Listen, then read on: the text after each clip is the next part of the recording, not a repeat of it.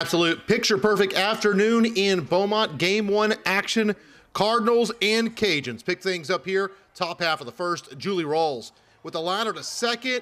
The catch isn't made. Everyone is safe. Jade Gordarez scores, and it's 1-0 Ragin Cajuns. Bottom half of the frame, Alec Zayasang out of Kirbyville has got herself a base knock. She would be stranded at third, though, at the end of the inning. UL bringing it again. Melissa Mayo, a single up the middle. Here comes Carly Heath.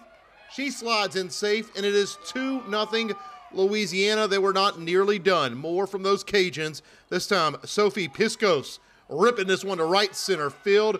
Another run will score 3-0. And as we go to the final, Cajuns take game one over the Cardinals. Your final in 5 innings, 18-0.